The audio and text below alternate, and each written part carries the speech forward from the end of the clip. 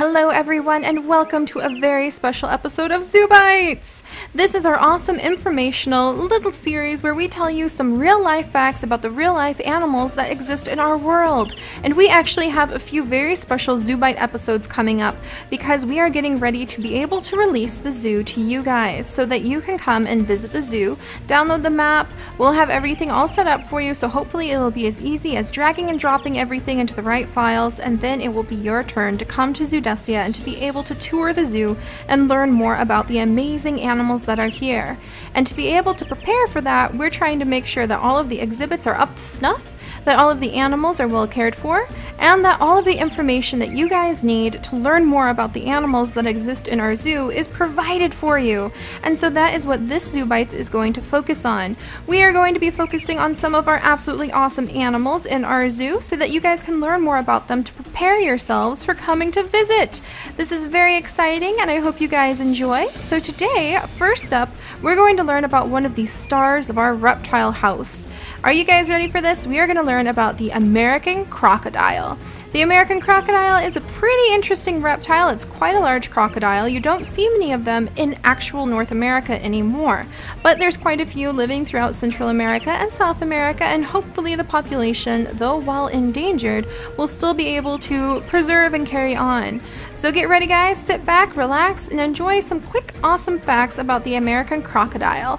And hopefully when you guys are able to come and visit the zoo, you'll be able to know a little bit more about them and feel a little more confident as you admire their beautiful exhibits. So we will see you then guys, and get ready, relax, and get ready to learn.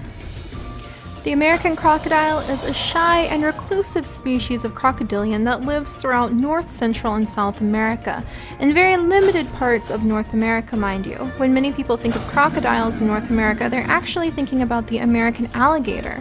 The American crocodile is very low in numbers. It was pushed due to hunting and overhunting to the very low hundreds in the early 1970s, and has since only been able to bounce back to about 2,000 members in all of North America through biologist surveys.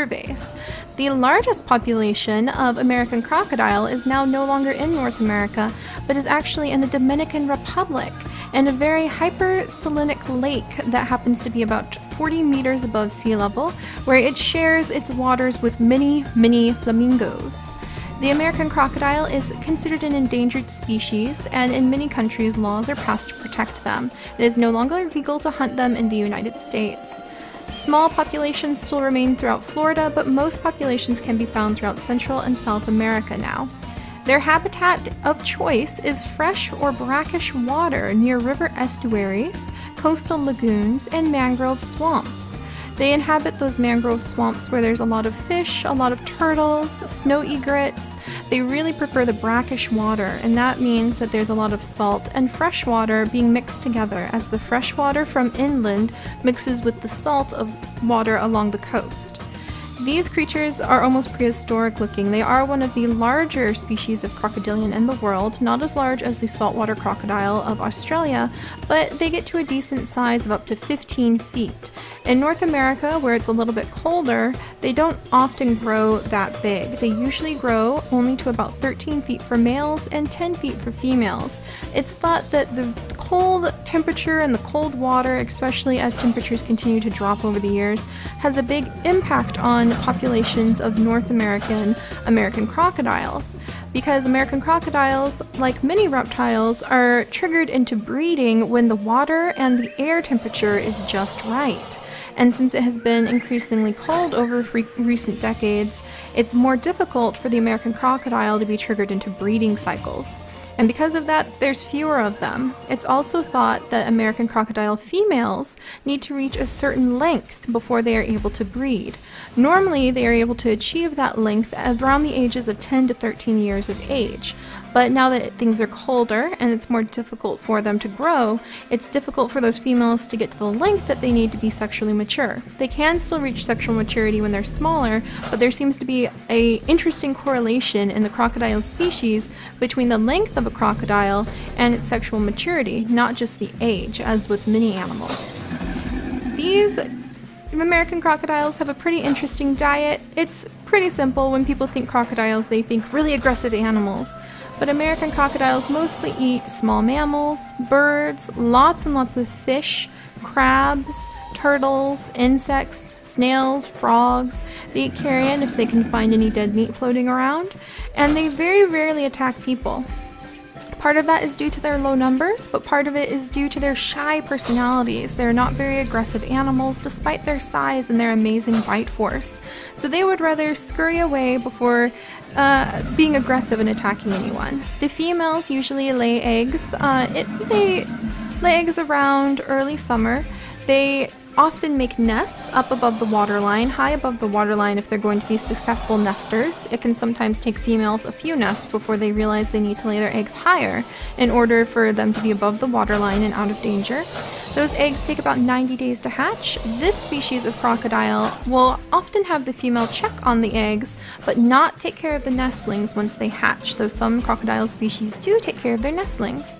The nestlings run quite an exciting life, trying to make sure that they are not eaten by many of the other aquatic animals before they're big enough to be an apex predator and have very few risks and very few predators other than humans.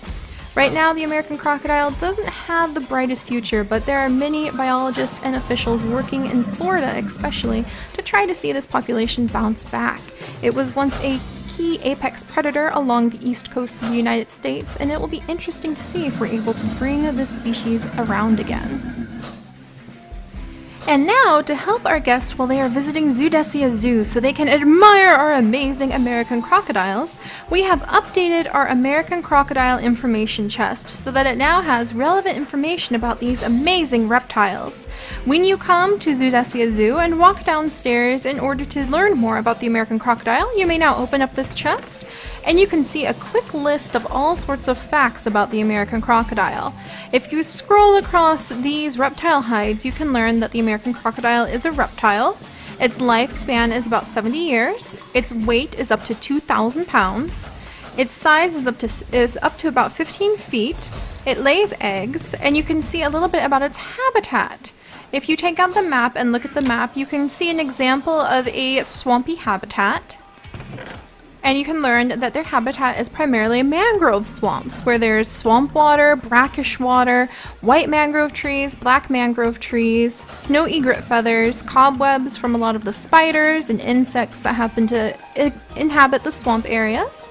You've also got mud and sand that makes up a lot of the landscape around these mangrove swamps, where the mangrove trees will dig their roots deep into the mud, and it's very sandy embankments where the crocodiles like to climb up and make their nests. And you can also come down here and learn a little bit more about their diet as carnivores. They are indeed strict carnivores. They eat small mammals, birds, fish, crabs, frogs, and carrion, which is dead meat that they happen to stumble across. So there you go, you guys. You have now learned a little bit more about our absolutely amazing American crocodiles. And I hope when the zoo is available for you to visit, you will come and say hello to our awesome American crocodiles, Loki, Thor, Tick, and Talk. There's quite a large exhibit for you to be able to admire. Don't worry, they won't be able to reach you. Hiss indeed, my girl. And you can come and eat at our wonderful little shop. Our little cafe will be revamped, and we also have a wonderful mud salon where you can pretend that you are an amazing American crocodile and climb into our awesome mud salon right over here.